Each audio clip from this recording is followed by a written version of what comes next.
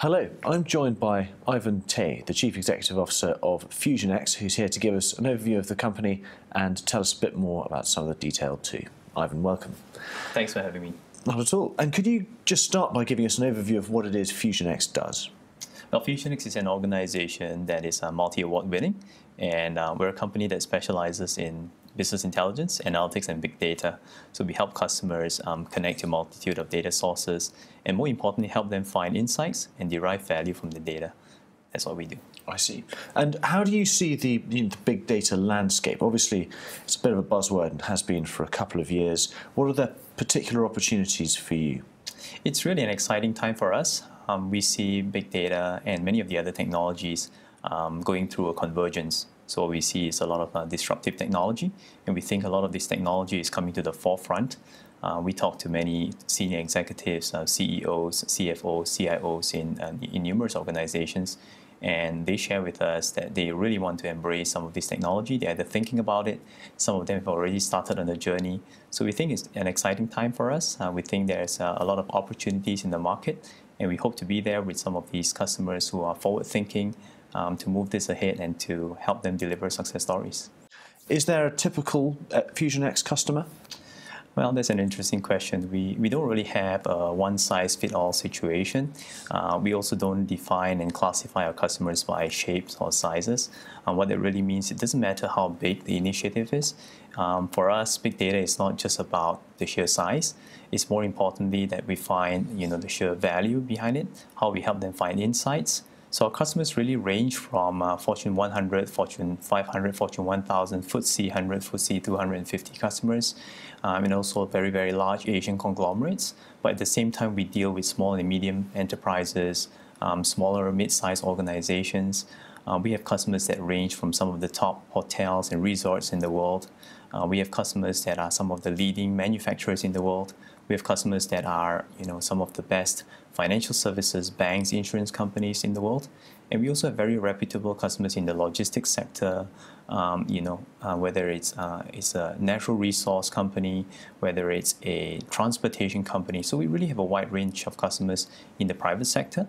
And we also have customers in the public sector where we're helping numerous governments in and across the region of Asia Pacific and many of these countries really help them work on initiatives such as Smart Nation, such as smart cities, such as a smarter economy to really bring the digital economy and the data-driven world to its forefront. So it's really an exciting time for us, and we help them really take a look at how we can actually help them in smarter transportation and really do a lot of things in this very exciting space in big data analytics. You've done a lot of work with Intel as well. Can you explain to us exactly what that has been and what the output has been? Sure. Intel is a great partner, and Intel is one of those organizations that's always at the cutting edge in terms of technology. So as we know, they are the largest chip manufacturer in the world and one of the most sophisticated plants and one of the most complex operations in terms of manufacturing. So when we first spoke to Intel, they talked to us and they said that, what, we never want to rest on our laurels. We are state-of-the-art, but at the same time, we want to push the envelope. We want to do things that's much better. So the key use case was centered around how could Intel leverage on big data analytics from Fusionex using technologies that are beyond M2M, machine to machine. They want to move beyond that to go to the Internet of Things, where instead of having machines talking to machines, they wanted to find actionable insights. They wanted to find prescriptive and recommendations in terms of what they could do to make their businesses better. In other words, what they wanted to do is to be able to predict unwanted and undesired downtime. Because as in any manufacturing company and organization, it's very painful, very costly, and very chaotic when unexpected downtime takes place.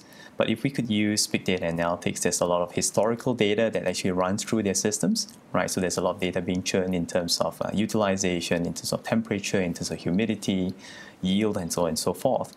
You could then use that descriptive analytics to help to do diagnostic analytics, which is to understand why certain things happen based on certain symptoms. And then you can use predictive analytics to predict what might happen in the event of a downtime, And then when you could predict what could happen, then you could prescribe what you would want to do to avoid that situation from happening. So that whole spectrum of things was what Intel was looking for, and we're very pleased to be working with them in partnership.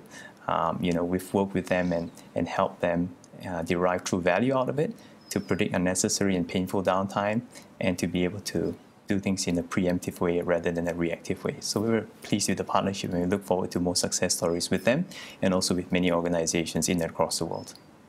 You obviously are selling to companies all across the world. Is there any particular area of focus in the next year or so? We focus on three main regions, namely the United States, Europe, as well as Asia Pacific. In the United States and Europe, we are seeing steady growth. We're seeing huge demand, and we have always been seeing a very consistent growth in these mature regions. In Asia Pacific, we are seeing tremendous and really exciting growth.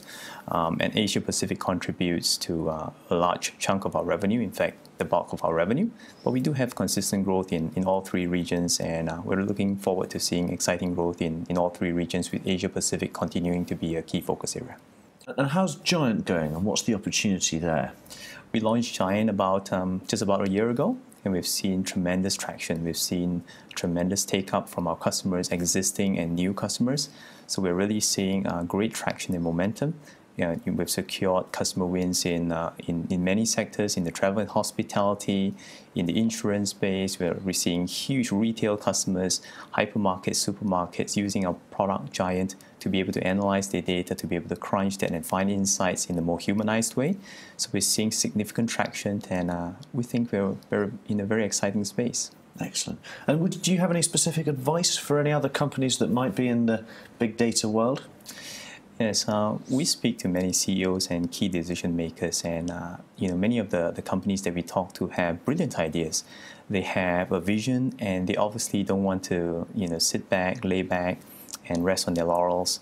They want to find innovative ways to really improve their businesses, to improve their revenue, to make their TCO lower. And there's a lot of initiatives that they're looking at.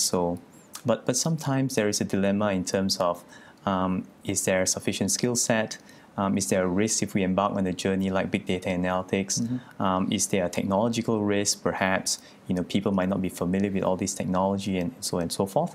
So our advice, or rather our recommendation to any organization out there, is that we are happy to look at any form of partnership, and we think that it's best not to wait for too long, because the more we wait, the competition starts to creep in, and you don't want to be lagging behind your competition. So we think that starting small, but thinking big and scaling fast would be a very good approach that many organizations could consider, because it's quite impossible to identify all of the use cases in all of the organizations. Many organizations have a certain idea in terms of what they're looking for, in terms of the problem statement, in terms of what they want to achieve. But it's also a discovery process and more a journey in terms of big data analytics, in terms of Internet of Things. And the same applies to many of the other things that we have in this world. So we think that embarking on that journey sooner rather than later would help the companies that are forward-thinking to derive true value and a lot of insights. And we think they will gain a lot of competitive edge by starting small, again, thinking big and scaling fast. And we look forward to working with them to deliver success stories. Before you go, I should congratulate you on 2 recent awards you've received.